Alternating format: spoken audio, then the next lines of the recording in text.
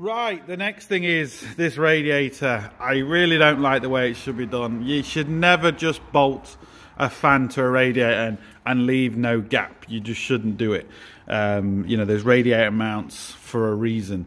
Now, I know with this we've got particular issues. It's always best to mount the radiator this side and having the air go through.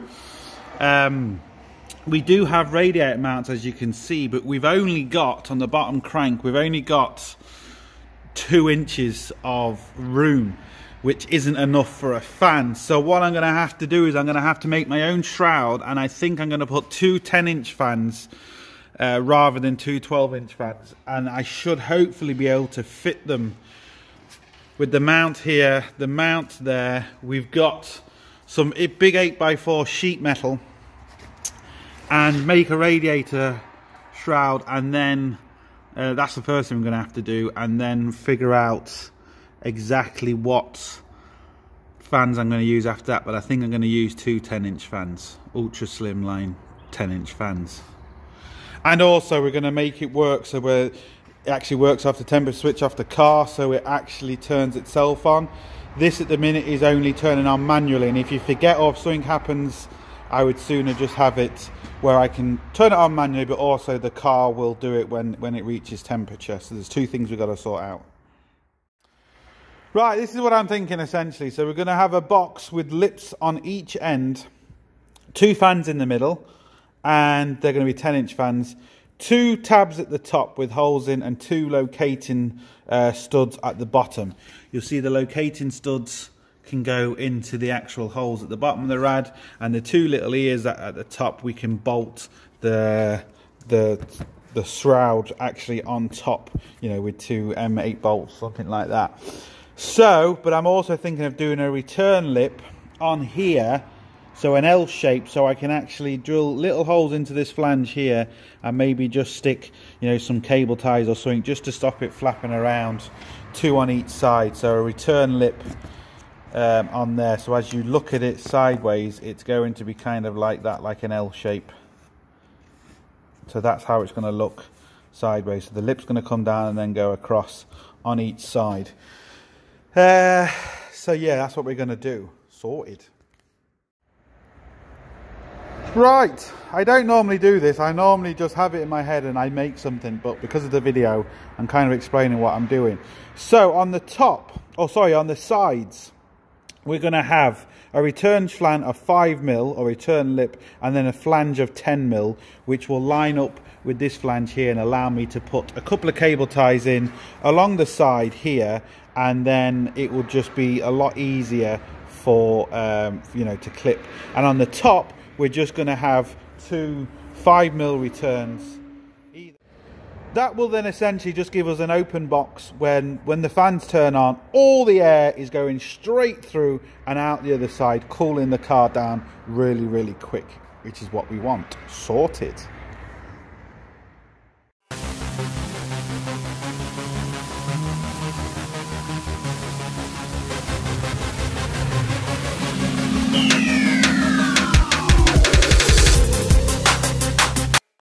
Who needs a pipe bender? 2 lever bars, a box or a 90 at the back, piece of steel, and 2 vice grips. And we're going to have to do the second bend first before we do the first bend second. Do you get that? You do realise you said pipe bender, and we're doing sheet metal. Yeah, what Brian said. Because I wanted such a tight roll, I'm just using a hammer and a chisel now essentially, and just running along down here. Even a proper machine I don't think would get this 5mm bend that we need, and then just straighten up that and we should be golden. Right, now when you look at that, look, that's a really nice bend. I've just got to do a bit more work on this, but by hand you can see I've got that nice bend in there. Absolutely sorted. Right, first test fit, but you can see the angles we've got, and just let me, oh, look at that, look at that. Let me get some light on. Look at that, people, brilliant. So a bit more work with the hammer, just get that nice and flat. Oh, you can't really see. Just get it nice and flat. But yeah, look at that. That's perfect. Cable ties, mounts at top and bottom, sorted. Right, as you can see, we've still got a few rough edges. This is just from the plasma cutter, so that will just grind down very easily. But as you can see, I cold rolled this second bend because at the time we didn't have our metal bender made, but also it wouldn't do these two that close together anyway. So as you can see, it does kind of look a little bit rough. Not that it makes a difference for where I'm putting it, but I just want to make it look neater. So what I've done is I've got some steel in behind it, acting as a flat surface, and I'm just going to cold roll this again, just very simply with a hammer, and essentially do that all the way across to get this a lot flatter. So once I've done a little bit of it, I'll turn the camera back on and I'll show you. People think you can't like cold roll steel and you can't do anything with hammers and stuff like that. You have to use proper bending machines and stuff, and when you dint it like that you can't really get it out. Where you can, because that's what an English wheel is used for if you're doing a curve and stuff like that. But as you can see just how flat that is compared to this, and very simply I'll try and film it as I'm doing it, but hopefully you'll see it actually flatten out.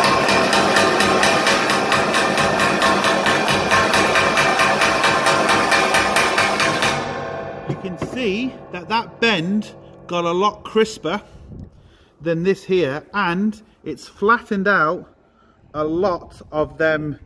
See them small little pimples I've put there? It's flattened out so much more of them. Very quickly, very easy.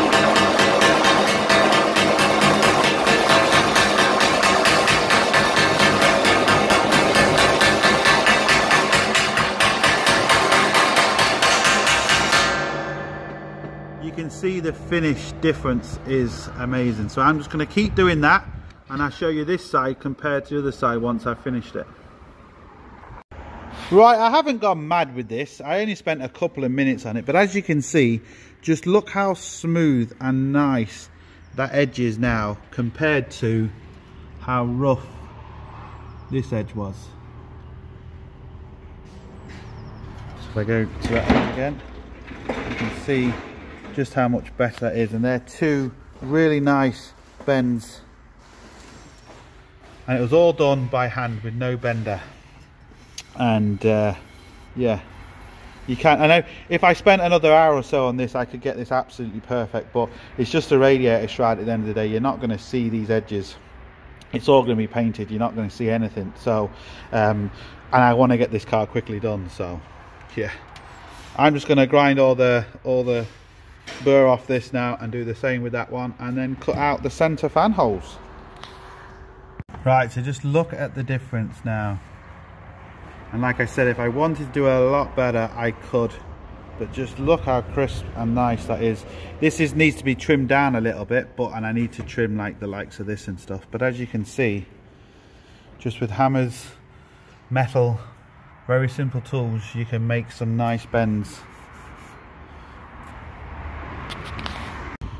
Right, so what I've done is I've cut two little tabs. I'm just going to get the rough shape, and then I'm going to go over on the wheel and actually get them a lot better. So as you can see, they're just little rough shapes at the minute, which I'm going to weld onto the actual sheet once I get the actual proper line sorted out. I will be, once I'm restoring the Citroen, I will be showing a lot more metal work and how to actually do cold rolling, how to bend stuff, how to shape stuff, a lot more detail than what I am now, because I just need to get this done quick. And on the Citroen I'll be going into a lot more body work, steel work and stuff like that. But you get the idea. I'm just going to shape this now a lot better, get it looking a lot nicer, and then weld them on.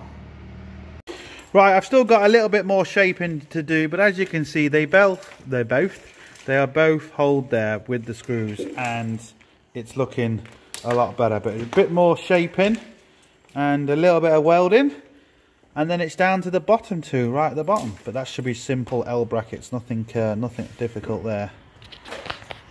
Right, I've just welded my tabs on, all nice and good, nice and strong. And now it's just a case of making the L brackets for the bottom and then cutting out the actual fan parts itself. But a custom made fan shroud sorted. Right, so I've made my little tabs. Just pull one of them out, as you can see. I'm just going to bend them both together, and that'll give me my 90. Weld one end on one, drill a hole in the other, nut and bolt, sorted.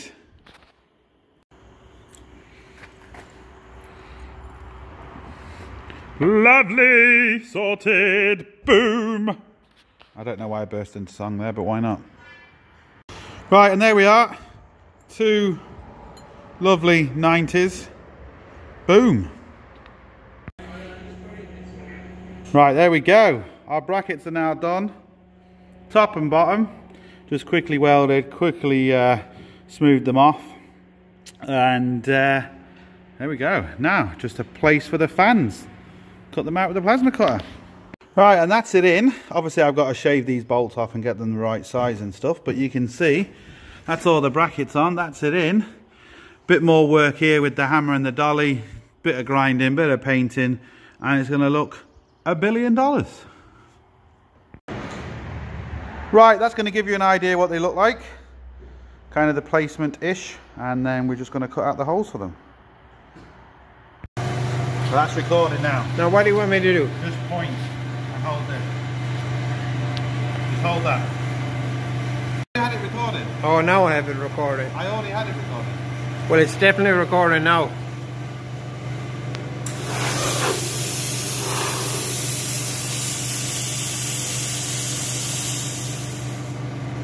Go. More towards the cabbage. Yep. There's a bit of sausage left on that as well. Bit of spud, bit of spud.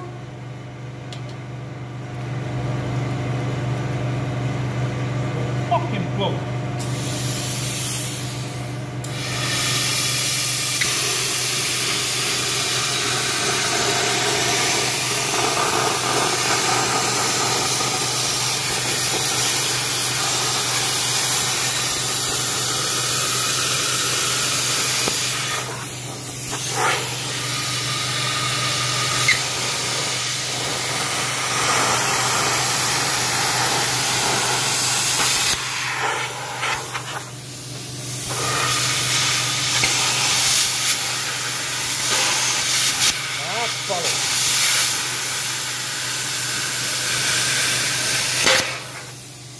I slipped.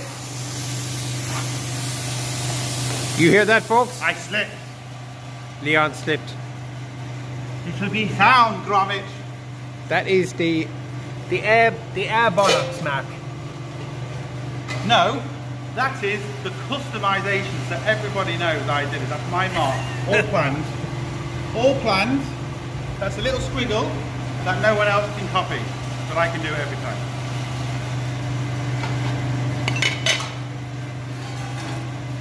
Woohoo! It actually looks like something. It looks like I brought one. Awesome. Piss off, compressor. Right, there we are. Boom! We've got our holes cut. And next we'll mount the fans. But that's for another day. Sorted.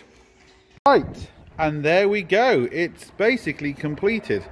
I've got to still do a little bit of metal work. I've still got to obviously paint it, you know, rub it down kind of properly and paint it and get rid of a few more blemishes. But I mean, it's practically there. What I'd like to do next time is actually bead roll a bead across the top and across the bottom before I cut out the holes, just to give it a little bit of strength. But I haven't got a bead roller, so I need to get a bead roller before I can actually do that. But that's the only thing I'd really change. Just bead roll the top, bead roll the bottom, and just give it a little bit more strength. But the one thing I am going to do is I'm going to put some foam in on this side here, and I'll show you that once I actually get that on. But I just wanted to see if everything fitted first. So I'm going to take the fans back off and do a bit of painting, get it all undercoated, and yeah, get it ready, sorted. It looks like it's supposed to be there. Now I wish I had a lathe so I could make my own spacers and a rolling machine as well. But what I have done is a bead roller. I put some foam in here so there can be no, you can see the foam's just there. So there's no rubbing, there's no nothing. The foam will stop it from cutting into the rad or doing anything. If anyone has a lathe for sale or a bead roller, please let me know. Contact me on my email address and providing, you know, it's not too expensive, we can do a deal. And obviously you are in Ireland, because anything like that, well, the bead roller not too bad, but the lathe to try and ship over here would be too expensive. But there we go, look at that. I'm really happy with the foam I've got there. So that is absolutely perfect. Cut these washers down to size. I'm going to use these for spacers at the minute, because like I said, I have no other way of doing it. And put a few cable ties down here, the bolts at the bottom. But look at that. It looks like it's supposed to be there. Well, it is supposed to be there, let's face it. But it looks like it was there all along. And there we go. So look. Oh yeah. And I can't wait to take that thing off. That thing is just, yeah, it's been annoying me since I've seen it. So there we go. Please like, share, comment and subscribe. Don't forget, links up here, links down below. But most importantly, don't forget, get your hands dirty. See you for the next one. Sorted.